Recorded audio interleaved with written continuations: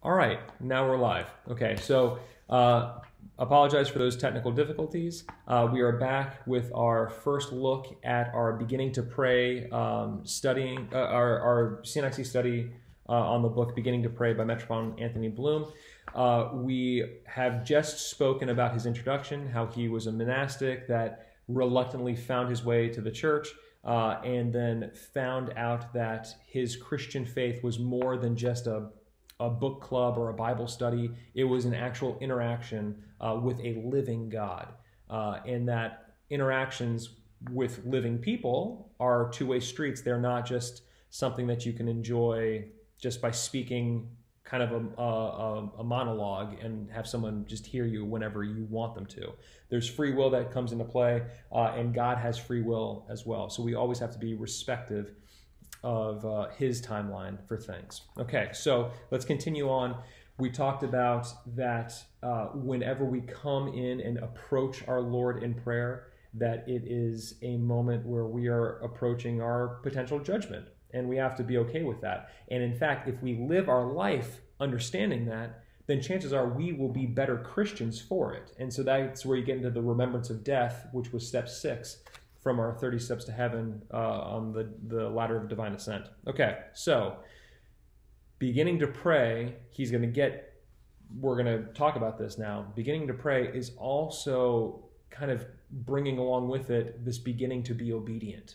So if we could not in any way dare to consider ourselves people of prayer or any kind of experts in prayer if we're not obedient servants. And so the two go hand in hand. We can't pray without following God's will. So we have to listen to him. We have to perceive what the will of God is, and that takes that requires that give and take in our relationship and our dialogue with him. Okay, let's continue. So we want something for him. We want something from him and not him at all many times when we pray. And he's saying that oftentimes when we pray, if it's like a normal Tuesday, sometimes we'll wake up, or when we say our prayers at night, we'll kind of go through the motions and we'll feel like we're doing something good, but maybe it seems like any other moment of the day, as opposed to standing face to face with our Creator. What he is saying here is that in those moments when you're praying for something that you really care about, or when you're praying for someone who you love and hold dear, if in those moments you feel more fervor in your prayer, if you feel more of a desire or a longing for this prayer to be answered, then chances are we're not praying right. And that's a really alarming feeling, because I think all of us have felt that way. You know, you say the Lord's Prayer how many thousands of times, in a given year, maybe even more than 1,000 times in a given year. And I mean, are all 1,000 of those times, full of fire and passion when you're praying those words? Or do you feel different when you're praying for a loved one who's going through some terrible medical condition, or the coronavirus, the concerns if someone's been afflicted with that? Why do we feel different when we pray? Why is praying for our daily bread somehow more mundane than praying for our kid to do well on this, big test, or this big, exam, or whatever it is? If that's the case, then the chances are we are praying to receive something, that we want something from him and not necessarily want him. And so the hope is that when we really learn how to pray, purely, we will always feel this yearning during prayer, and not just when it's about something that we really want or something that we feel strongly about, because we will always feel strongly that we are in the presence of the Lord. So that's the key. We always want to feel strongly during prayer, because we want to feel like we're standing before the throne of God. Okay, so let's think of our prayers. So let's think about our prayers. The moment we try to be what we are not, there is nothing left to say or have. We become fictitious personalities in unreal presence, and an unreal presence cannot be approached by God. So we need to always make sure that we are living genuine lives and not kind of being hypocrites or maybe even being in denial ourselves. But so he threw that in as a little parentheses to say this: we must at least be concerned with his will, even if we are not capable of fulfilling it. But if we are not, if we treat God like the rich young man who could not follow Christ because he was too rich, then how can we meet him? So that's where we're saying if we want to pray, we have to be willing to listen to him. So if we want to be able to talk to God, we have to first be able to hear him and what he wants for us in our lives.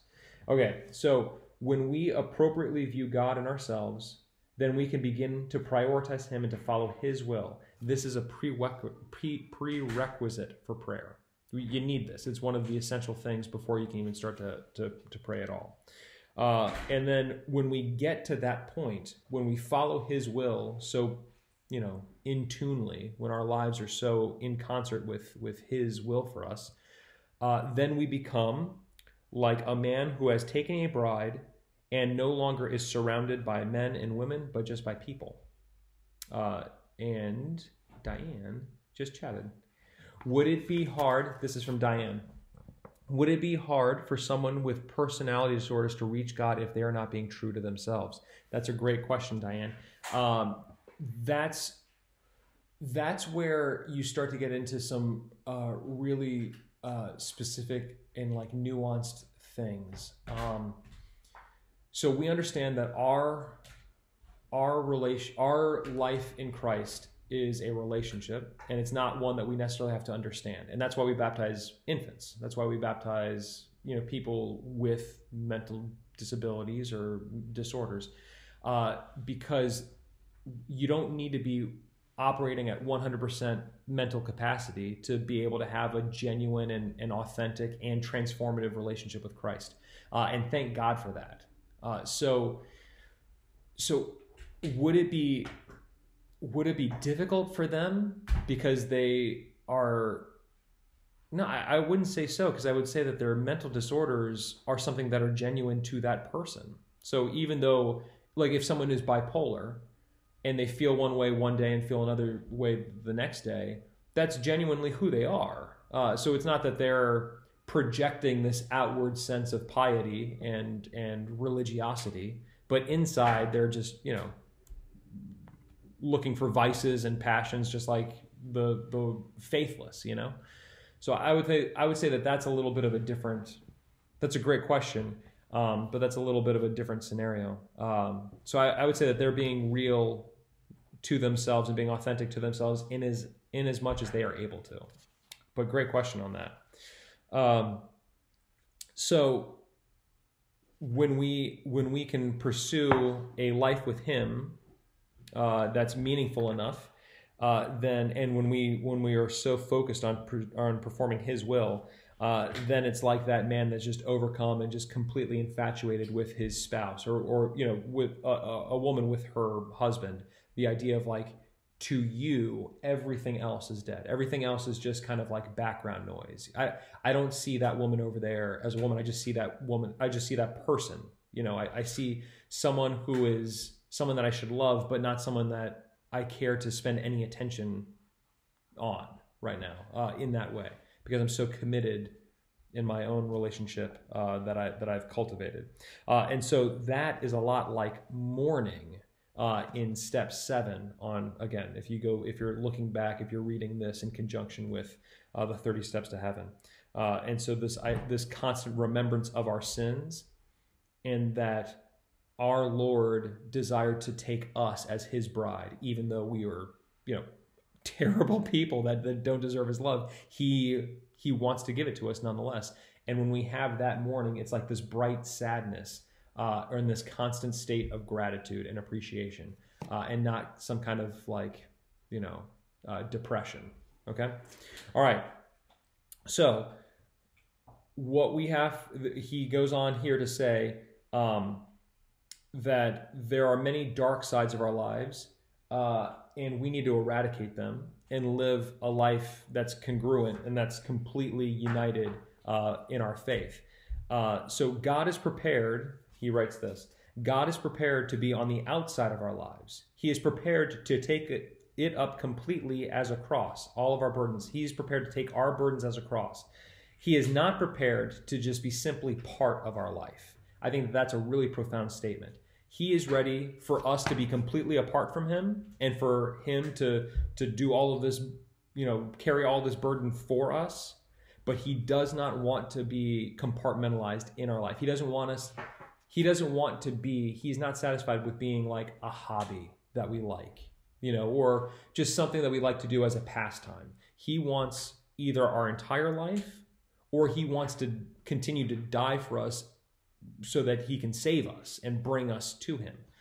So he's prepared to be on the outside of our life, and he's prepared to be within our hearts, but he is not prepared to be, confined to a room in our hearts. So when we think of the absence of God, is it not worthwhile to ask ourselves, whom is to blame, right? Are we to blame for it? Probably. So this absence of God is not really his absence. It is our inability to perceive him, or our inability to run to him, or our lack of desire to seek him out, or our lack of desire to change ourselves. So not just part of our life, but our whole life. And then this idea of mourning, this appreciation, this gratitude for him loving us despite our sinfulness is continued here at the bottom of that same page, where he says, if we wish to pray, is the certainty that we are sinners in need of salvation, right? If we wish to pray, the certainty that we are sinners in need of salvation is something that we need to have. That we are cut off from God and that we cannot live without him, and that all we can offer God is our desperate longing to be made such that God will receive us in repentance, receive us with mercy and with love. So again, it's that idea of we don't deserve a communion with him, but he gives it to us nonetheless because he is that loving. He is that good to us. Which is a really, really beautiful thing to think of and a beautiful thing to realize. And when you realize that, gosh, how could you not want to run to be to that person? The person who loves you despite all of your flaws. That's who I'd want to spend all my time with. Not someone who I have to kind of keep up, appearances with, or, have to get dressed up for. The person who loves me who I am. That's the person I want to spend my time with. And so once we start to see that and start to instill that perspective in our lives, then prayer becomes a little bit easier. Okay? All right. Again, all of this, look at the title of the book, Beginning to Pray. All of these things that we're talking about are the things that help us start to pray. Okay? And he talks about the next thing right here. All we can do is turn to him with all reverence, with all veneration, with worshipful adoration, and the fear of God, and ask him to do something with us that will make us capable of meeting him face to face, not for judgment, not for condemnation, but for eternal life. This all we do, we take all of this on, we try and perform all of these things, this obedience, this disposition to be receptive to him, so that we can start to pray. Not so that we can grow in prayer, but so that we can even start to be receptive to the idea of praying. So it's the prayerful state that we need to kind of focus on. Okay, now, we have to remind ourselves of the parable of the publican and the Pharisee, because when we're talking about prayer, that is really one of the purest icons of what prayer looks like. We want to be the publican and not the Pharisee, the one who just knew his standing, who knew that he was not worthy to be in the church, so he stood in the very, very back and didn't lift his eyes up to heaven and just asked for mercy. Okay, so the person who had humility and knew his standing, but nevertheless came to present his prayer because he was confident in the expectation of God's hope and God's forgiveness. So now, what we've learned from the Pharisee, and he writes this here, and I think it's a really beautiful thing. What we learn from the Pharisee is that this world is a world of competition. And in that world of competition, in this world of predatory animals, in this world of cruelty and heartlessness, the only hope one can have is an act of mercy. And notice that world of competition and of heartlessness and of predation, The Pharisee was acting as a predator. The Pharisee believed that he could be saved, that he could be redeemed because he was better than the publican. He believed that God would accept him because he was a more suitable servant than that man over there. That is not the correct way to think of that. The correct way to think of how we should be with God is the way the publican thought, where he said, the only way that I can be redeemed is not if I'm better than that person, but if God makes me better than who I am. That's the important thing. So we have to keep the standard on the standard as Christ and understand our standing as beneath that. Okay? I thought that was a really important thing. So for us to understand how, if we want to grow in prayer, we have to understand how to pray. And the way we pray is always with our eyes on the Lord and not to somebody else, not as a competition with somebody else, but one that is inward focused on our sins and only looking to God for mercy and love, and being confident that he will give it to us. Okay. So the way that the publican approaches God is the way we should always approach God in prayer. Okay? Knowing that I don't deserve to be here, I don't deserve to talk to you, but you want me to talk to you nevertheless because you love me so much, and I know that your love will prevail. Okay. So now St. Paul writes in 2 Corinthians 12, verse 9, my power is manifest in weakness. And that's a really great statement. And it shows here the power of humility, that when I confess my weaknesses, I am strengthened by the Lord. Weakness is not the kind of weakness which we show by sinning and forgetting God, but the kind of weakness which means being completely supple, completely transparent, completely abandoned in the hands of God. We usually try to be strong, and we prevent God from manifesting his power within us. When we try to rely on our own strength, that means that we're shutting ourselves off to God's strength. So whose strength do we want to rely on, right? Who do we want? It's funny, we were watching this Michael Jordan documentary that's been on the last 2 weeks, which is incredible TV. And if any of you are Tar Heel fans, you should absolutely watch it. But Michael Jordan in, I think it was episode 3. One of the episodes from last night, from Sunday night, was talking about how Phil Jackson, when they won their first championship, the thing that got them over the hump was that he started to trust his teammates, and that Phil Jackson drew up a play and said, I need you to pass to the open guy. Who's the open guy? And Michael Jordan said, it's John Paxson. No one's guarding him in the corner. And he made 8 threes or something that game to beat the Lakers. So in that moment, we have to understand, who do we want to take the last shot when the game's on the line? Do we want to keep the ball ourselves, or do we want to pass it to Michael Jordan? Do we want him taking the last shot? And in our prayer life, who do we want taking the last shot? Do we want us? Do we think that we can make the difference when the game is on the line? Or do we want God taking the reins and leading us to the lasting victory? So again, who are we relying on? Whose strength are we relying on? And in prayer, it should be very clear that we're not relying on anything of our own. And the Pharisee was doing that. The Pharisee was relying on his own standing to try and please God. We cannot do that. We have to empty ourselves and just leave it up to God and leave it up to Christ to take us the rest of the way. All right. So now this is a beautiful image that demonstrates that point. You remember how you were taught to write when you were small? Your mother put a pencil in your hand and took your hand in her hand and began to move it. Since you did not know at all what she meant to do, you left your hand completely free in her hand. This is what I mean by the power of God being manifest in weakness. Like a kid that's learning to write and then just lets their hand go loose in their parent's hand while the parent shows them how to draw or how to write. That's the way we have to be when we pray. Not my will, your will be done. When St. Paul says it's no longer I who live, but Christ who lives within me. That's the way we have to be. That's the way we have to be, that empty vessel, so that we are the temple of the living God. Okay? All right. So we've got 2 more pages left, and then we will be hopefully ready to start talking a little bit more about prayer and starting to like actually apply some things.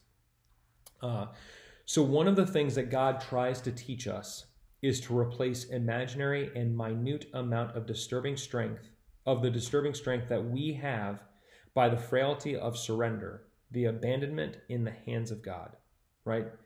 We need to learn to rely on him and not ourselves anymore. Okay. All right. Now, this all means that we have to be humble and we have to embrace a little bit more humility in our lives. Humility, he writes, Metropolitan Bloom writes, comes from the Latin word hummus, not the thing that you eat with carrots and celery, but hummus, which means fertile ground, or humus, I guess. I'm not sure. I didn't take Latin when I was in school. Humility is not this kind of like sheepish, self-deprecating humor or, like false modesty. Humility, in its truest sense, is like being the earth. It is the situation of the earth. And let me read this to you because this is beautiful. The earth is always there, always taken for granted, never remembered, always trodden on by everyone. Somewhere we cast and pour out all of our refuse on it, all we don't need. It's there, silent and accepting everything in a miraculous way, making out of all the refuse new richness in spite of corruption, transforming corruption itself into a power of life and a new possibility of creativeness. Open to the sunshine, open to the rain, ready to receive any seed we sow and capable of bringing 30-fold, 60-fold, 100-fold out of every seed. That's humility. And when you look at humility like that, there's power in that. This ability to be receptive to anything and then to transform it out of, the fertile nature of our soul, out of the fruit-bearing qualities that we possess, that's incredible. That's incredibly heroic if you want to talk about it in that kind of terms. So being humble, being the same condition of the earth, is the thing that is never upset when someone trods on you, because that's what the earth is there for us to stand on and live on and run on and jump on. Enduring all things, but being receptive to all things and taking even the worst things that people dump out and fill in landfills and then sprouting new life from it. That's incredible. All right, so humility is something we need to have if we are going to pray fervently and honestly and with a pure heart. This is the weakness in which God can manifest his power, and this is the situation in which the absence of God can become the presence of God. Only in the realm of mercy can we meet God. Christ really said, "I am the door." But before you knock on the door, you have to remember that you are on the outside. If you're on the inside of the door, who needs to knock? You don't need to knock if you're already inside the kingdom. So we have to remember that when we knock and wait for Christ to respond, that our position is that we're on the outside looking in. So we have to be humble because we have to seek his reception. We have to seek reception into his kingdom. We have to be invited in. We must realize that we are not yet in the kingdom and that we are still outsiders to the kingdom of God. And then we ask ourselves, where is this door and how does someone knock on it? That's the question that we're going to start to look at next week in the next chapter. So this whole chapter was Metropolitan Anthony Bloom's starting point of his life. He began his spiritual journey feeling the absence of God, feeling that there was hypocrisy in the church and that he didn't believe what the preacher was saying from the pulpit, and he wanted to find out for himself. And the second he opened himself up to the presence of God, he felt the presence of God. And then he understood that this is something that he needed to have in his life at all times. And so that he saw that it's not just when I feel like I need something from God, it's that I need God. And that's what I feel most importantly about, because I understand my standing as being a humble servant that is not worthy of God's love, but he gives it to me nonetheless. And that is the predisposition of what the publican had and what I need to have when I want to pray.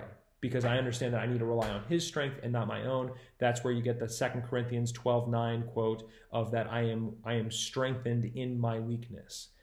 So, having said all that, we understand that the absence of God is not really a thing. It's just a thing that we perceive because we have shut ourselves off to him.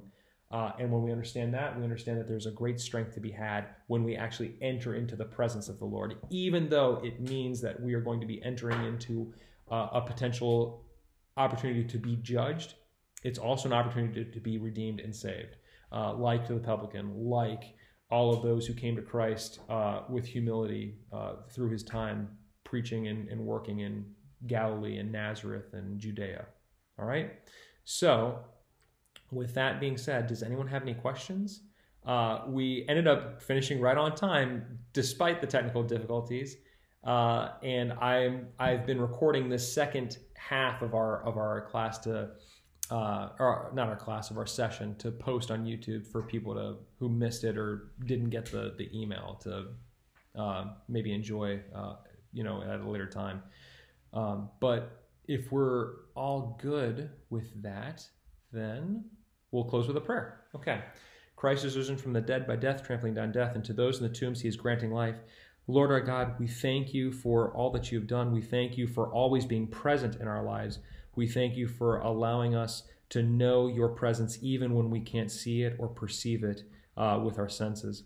Please allow us to remember that we are always undeserving of your love, but that you freely give it to us nonetheless. Please allow us the confidence to come to you in all things and to yearn and to strive for a deeper connection with you. Please allow us and guide us to become warriors of faith and to become true soldiers of prayer, and allow us a greater capacity to dialogue with you and to understand your will in our lives, so that we may always be connected with you mystically and genuinely in every day that we have here in this beautiful creation that you've given us. This we ask and pray through the intercessions of all the saints and in the glory of the risen Lord. Amen. God bless, guys. Sorry for the technical difficulties. Thank you for being with us, and we'll try it again next week with hopefully better success. God bless. And